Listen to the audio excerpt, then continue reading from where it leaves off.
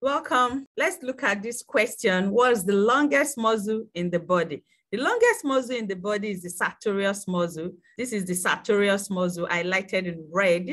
Sartorius is drafted from a Latin word meaning tailor, and this comes from the cross-legged sitting position of Tailor in the holding time, and this is where the name is being drafted from. The sartorius muscle is a long, thin or slender muscle that spans from the hip down to the nail. It originates from the anterior superior iliac spine, and it runs diagonally downwards where it is inserted at the upper part of the tibia.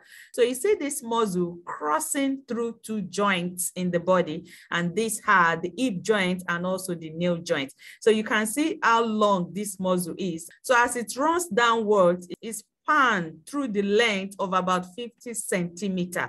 So you can see how long this muscle is. Thanks for watching. Let's continue to stay glued to this channel.